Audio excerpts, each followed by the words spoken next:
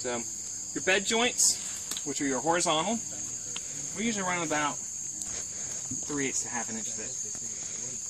And if you were right-handed, and the brick would be in your left hand, the trowel would be in your right. So you'd actually be working kind of in this direction. So, if you do it left-handed, back and forth. So, put the brick on, give it a little bit of a tap. That kind of beds it down into the mortar. And then just kind of cut off the rest of it right there. You want to be very neat. You want to be very tidy. Because time that you spend cleaning your brick when you're all done is time you're not laying bricks.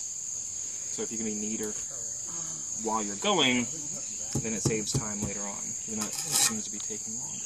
Well, it makes it stronger, right? It gives it more support and fills in all the cracks. Yeah, and you want to make sure that we don't really leave any voids in between your bricks.